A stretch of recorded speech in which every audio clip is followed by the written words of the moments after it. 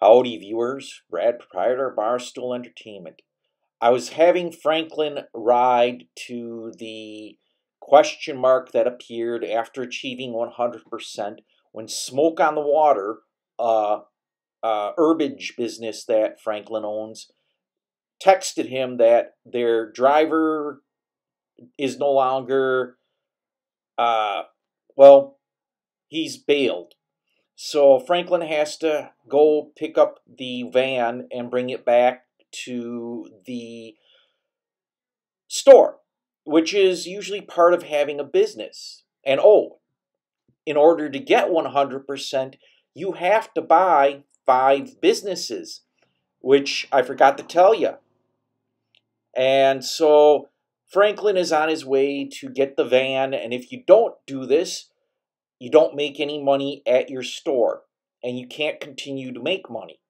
But then again, if you've achieved 100%, you really don't care. So I'm going to keep talking while Franklin keeps riding because we're almost at the area where the van is.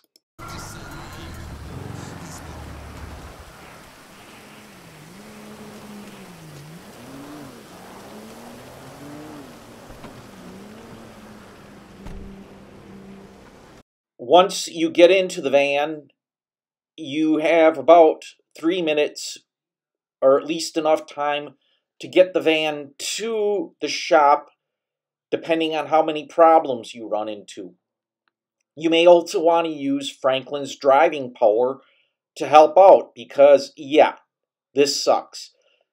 I'm talking because music is playing, and I'm not going to talk all the way through, but I'm going to fast forward to get to the shop because, like I said, music is playing and you're going to need to use Franklin's power.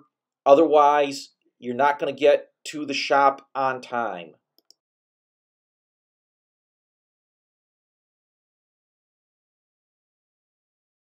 Okay, now that I've gotten close to the destination, which is by Trevor's old apartment, or actually Trevor where he committed a crime, I can drive in, drop the van off, and the business can make some money.